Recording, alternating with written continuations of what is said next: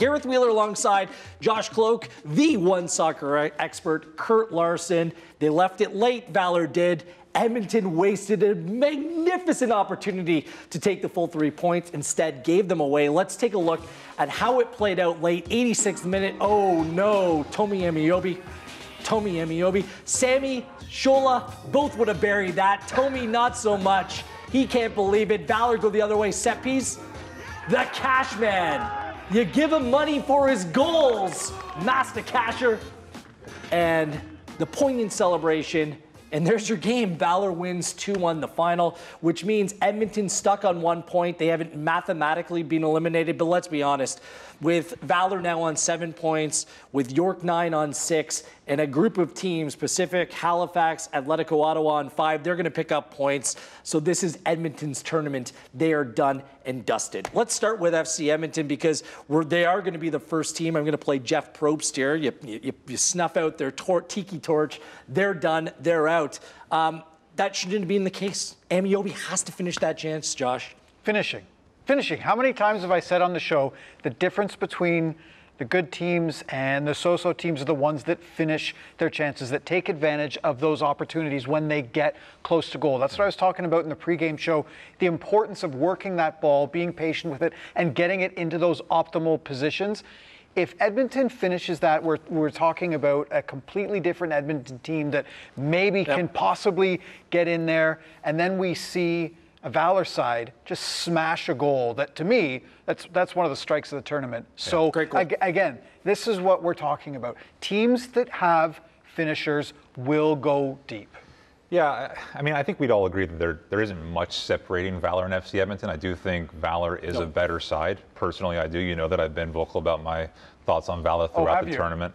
But when you're FC Edmonton, I agree with you. You're going to look back on what I would call the little moments that let you down throughout this tournament, whether it's Zetterberg giving away the pass early against Ottawa, basically puts, that game's put to bed so early.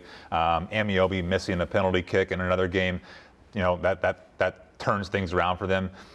The PK tonight is saved by James. Nobody's there to follow up and clean it up and defend it. These are those little moments that when you're not a great team, you have to win those little moments to win games. And if you're Edmonton, you're all the more frustrated because I don't think Valour looked that good in the first half. I actually thought they looked really slow. They didn't have that urgency that you would have expected from them in, another must-win game for them. So again, if you're Edmonton, it's kind of become their story of the tournament, right? Missed chances because without, boring you with the numbers, they have been unlucky, right? They've gotten the chances, they just haven't finished them. And I think if you're Jeff Paulus and you're already looking forward to next year, which by now he kind of has to, you're asking questions about who can I get in that 9 position to be dependable and start finishing these chances? Well, it was supposed to be Easton Ongaro, and before we turn to Valour, I mean, he scored a wonderful goal here today, and that's what you expect from Ongaro over the course of this tournament, but you just saw it in bits and pieces from him. Bits and pieces from Aleman, bits and pieces from Boakai. These were the players that were supposed to turn around this team, and look, they lost Duran Lee in this game, Noamir Didic. Their back line has kind of been in a little bit of flux, so they've been kind of fighting against it over the course of this tournament, but you got to ask yourself, who do you build around if you're Jeff Paulus and FC Edmonton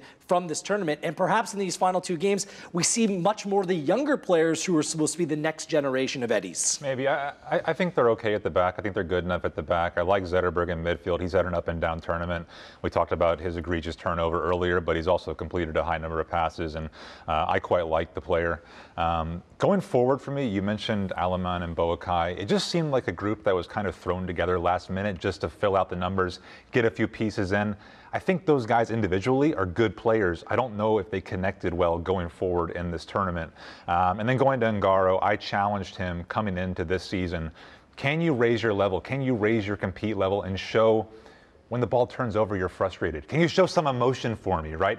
He does well to get on the end of that header, but I want to see that raw emotion throughout the game where he wants to be involved in every play and really seek out the attack going forward. I don't see that from him. I don't see him wanting to be a focal point. Maybe we can show that goal because this is what he's all about. It's an outstanding goal, and Tariq Mohammed coming off a suspension, whipped this ball in. Like, that is an unbelievable service and a great finish as well. That's what you want to see more of if you're Jeff Paulus. And what I love about this goal is it's so decisive. The cross comes in super quickly. Ungaro takes advantage of a ball that comes in and kind of catches Valour off guard. That's that kind of quick thinking that they're going to need in their finishers. But again, I think if you're Jeff Paulus, maybe you go back to the drawing board, right? Like maybe you go back and you say, what worked, what didn't? And you know, you're talking about emotion, which is it's valid, but it's a slippery slope, right? Because we saw FC Edmonton players kind of showing emotion in a negative manner, right? The previous game, it's got to be the right emotion, right? Yeah. But that's kind of what I mean, right? Is you want emotion, but there has to be a balance there because we've seen that emotion hurt Edmonton.